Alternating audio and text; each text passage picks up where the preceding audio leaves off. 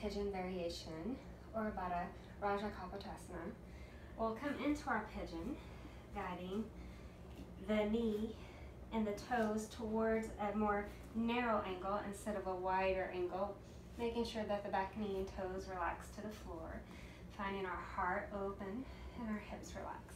Let's take a moment to breathe here, continuing to try to reach the toes towards the hips, feeling that release of tension in the tailbone.